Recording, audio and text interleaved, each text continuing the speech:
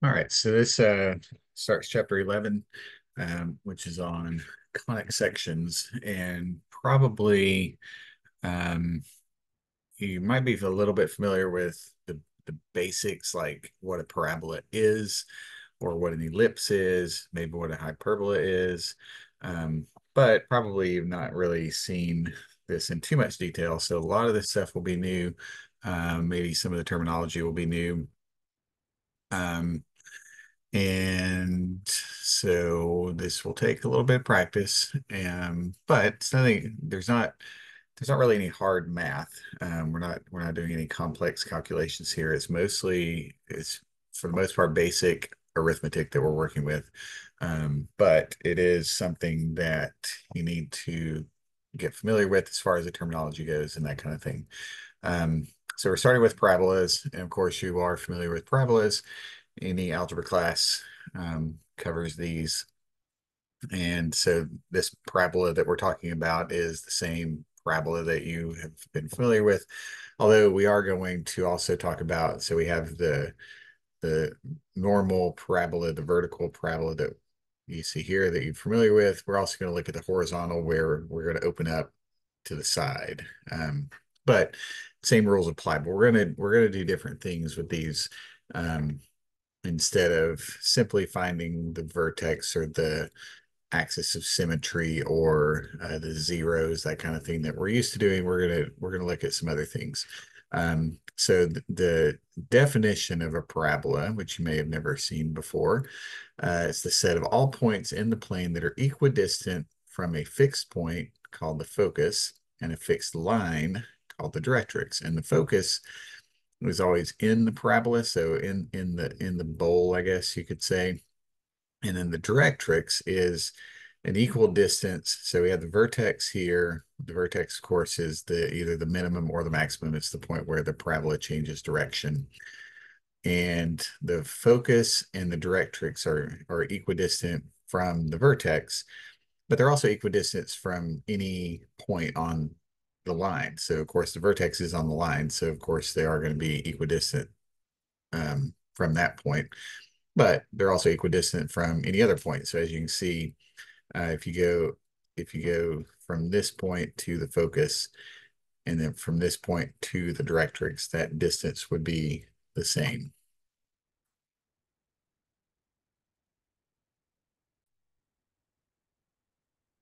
Okay, so and that's kind of the idea with the parabola is the equidistant points from the focus and the directrix. So let's talk about some of the math part of this. The graph, now we're going to write these equations a little bit different. And in this section, I think in a later section, we're going to get to where we kind of shift these around a little bit. But for now, in this section, all of these are going to be centered, or the vertex will be at the origin. And so we don't really have to worry too much about the shifts and all that. That makes the math a little bit easier while we're introducing these, but the vertex will always be at the center. And so that makes the equation of the graph of the parabola a little bit easier. So we'll always have this form here where we have x squared equals 4py. And we'll talk about what the p is. Um, so of course the vertex here is going to be 0, 0. And the focus, since we're always going to be have the vertex at the origin, the focus will always be 0p. And of course, when we talk about these are vertical. So once we talk about horizontal, that will change. They'll basically switch things around a little bit. Um, the directrix. So we can see the focus is at 0p. The directrix is this line that will be under the parabola or over the parabola if it opens down. And this will be y equals negative p. And so p is greater than 0, it opens up. If p is less than 0, it opens down. And of course, you can see that. Remember from when we talked about parabolas, uh, ax squared plus bx plus c. Of course, that part's not here because we're centered at the vertex, or the, the vertex is at the origin, I should say. And when we introduced these in an earlier chapter, if a was positive, it opened up. If A was negative, it opened down. So this 4P is essentially 1 over A, I guess, because if you divide it, if you solve this one for Y, the 4P would be over here. 4, of course, is positive. So if P is positive, then that would be positive, or A would be positive. So kind of the same. These are related. So let's look at an example here. And the other thing, notice we're not writing these as y equals, we're writing these as x squared equals.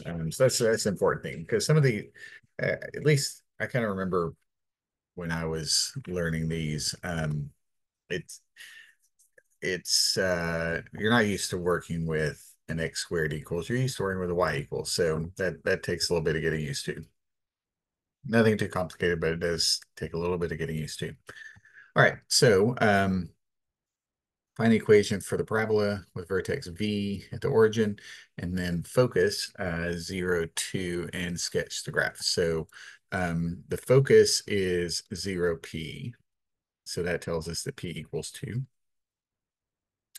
So if we want to find the equation, this also tells us that it is opening up. So if the focus is there, then the graph is going to look like that. We'll be a little bit more precise in a minute, but it helps to kind of get this preliminary sketch.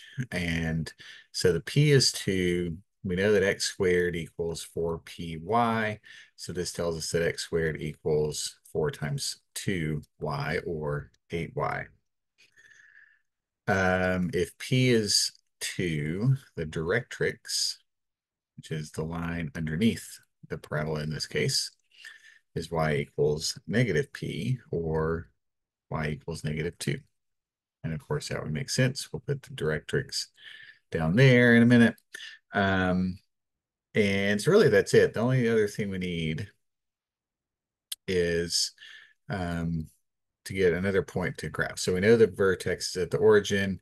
Whenever you graph these on WebAssign, you put the vertex at the origin, and then you have to plot another point.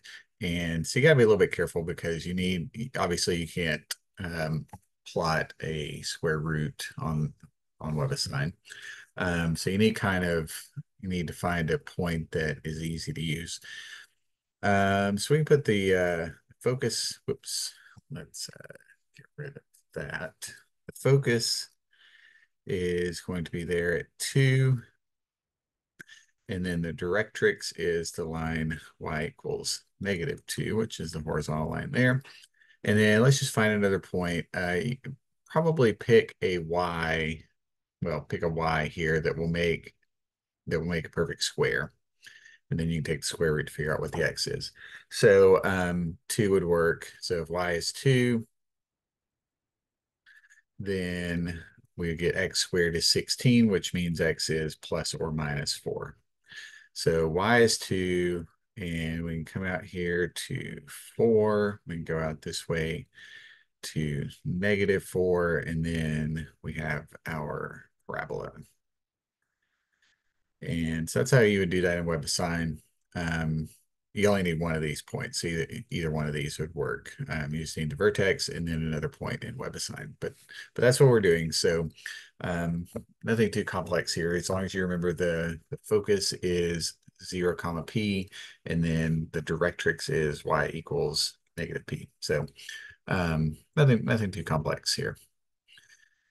And so let's look at another one. Find the focus and the directrix. And now we have the equation, y equals negative x squared. And so let's get this. So we want to work with this as x squared equals. So we're going to divide by the negative, and we get x squared equals negative y. And we know that x squared equals 4py. So this tells us that 4p equals negative 1, which means that p is negative 1/4. And then the focus, of course, is going to be 0p, which should be 0, negative 1/4. And then the directrix is y equals negative p, which means we have y equals 1/4. And so we get at least the basics of this. Focus, negative 1/4, vertex at the origin, and then we have the directrix at y equals 1/4. So stretch it up a little bit just for clarity here. And so then let's find another point. So we have y equals negative x squared. So one works. You can pick one for the extra point. So then we have one, and one, or negative, sorry, one, -1, -1, -1. So just find a point that will work conveniently. And there you go. So so that's the idea. We'll look at a horizontal parabolas in the next video.